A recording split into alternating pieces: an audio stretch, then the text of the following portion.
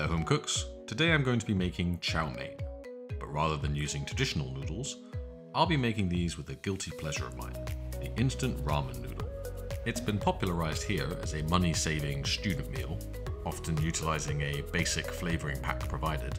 It's actually a really good noodle option, and when made with some simple ingredients and a delicious sauce of Asian flavors, the result is a proper, healthy and delicious dish, leaving everyone none the wiser.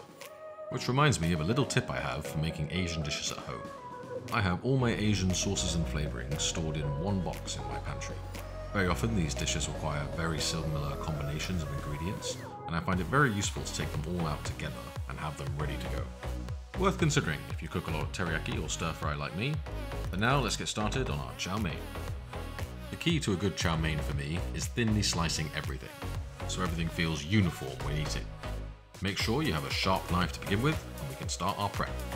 First up is spring onion, where I'm separating the green tops from the whites. The tops will be for garnishing, and the whites provide the flavour. Slice them as thinly as you can, and they will melt and combine nicely when cooked.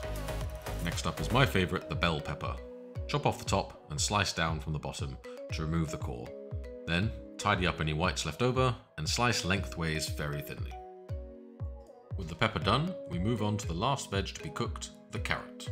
I recently got a julienne attachment for my mandolin, so I thought, whoop, let's pretend no one saw that. Anyway, I thought the carrot would make a good candidate to test this out. Admittedly, the length of the carrot makes this a bit tricky. I definitely should have cut it in half. But overall, a pretty decent result, if a bit on the long side. I wonder if I can snap them in half in one go. Hey, that worked pretty well. Last but not least, some lettuce. This is not your traditional chow mein ingredient, but I much prefer the green and crunch to come from the lettuce over bean sprouts, which is more common. It's very much up to your preference, but I'd recommend giving lettuce a go, and see what you make of it. To get thinly sliced lettuce, roll the leaves up into a large cigar, and then enjoy the wonderfully satisfying slicing sensation you feel as you get into the groove. There, perfectly sliced lettuce guaranteed. So, with the veg now prepped, it's on to our chow mein sauce. Now, there isn't one perfect recipe for this, but I quite like Joshua Weissman's, which consists of 1.5 tablespoons rice vinegar, 2.5 tablespoons soy sauce, I use dark, 2 tablespoons hoisin sauce, and 1 teaspoon of sesame oil. Mix that all together, and the last thing I do is mince in some garlic. This will cook off just enough of the rawness, but leave your noodles deliciously garlicky. And the final bit of prep is our guest of honor, the noodles. Remove them from their packaging, and then in a large, get that out of here, and place in a large bowl. The beauty of these is you don't need to get the hob going, bring it to a boil, and keep it simmering. Just let them sit in boiling water for 3 or 4 minutes, and they are done. After 3 minutes, drain them off, and be sure to rinse under cold water so they don't go mushy. Right, everything is prepped, let's cook.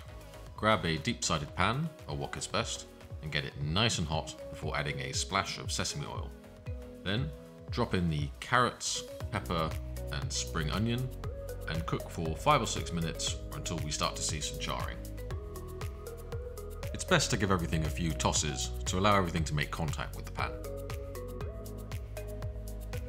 Next, we can add in the noodles, and be sure to toss a few times again so that all the veg is getting mixed in properly. Follow that up by pouring in our sauce along the sides and get everything really well coated. Yep, you should probably throw in a few more tosses for good measure. Once you're happy all the ingredients are mixed together, kill the heat and we can now add the lettuce at the end. This way it doesn't wilt away as it would during the cooking process. One more toss for luck and chow mein we have. I'm going to add a touch more soy sauce as I'm a big fan of the umami flavour it brings.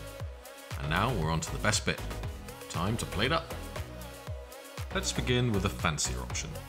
We are elevating instant noodles after all. I've tried a nest in the centre of the plate with some grated carrot mounds either side, which would also work as a palate cleanser. Then, I've thinly sliced vertically some of those spring onion tops from before and dunked them in cold water to curl and crisp up. I surprisingly really like this. It adds height to the dish, but also a really cool pattern to catch the eye. For an individual portion, I'm using a dark bowl and then adding some toasted sesame seeds. They add a little texture, but mostly it's the aroma I love. Then a classic sprinkling of green onion, and it's a wonderful meal to enjoy on the couch with a good film. Chopsticks are optional, but they grip the noodles so well, if you can use them, I say. And finally, how they are probably best served. Family style in a big old bowl. Grab a large spoon and help yourself. And there you have it, how to turn boring instant noodles into a fantastic, vibrant chow mein. If you enjoyed this video, why not give it a like? And be sure to subscribe so you can see more videos like this. Until then, get cooking and may the Zen be with you.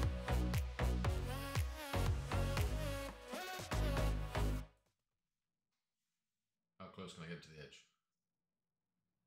Oh, too much.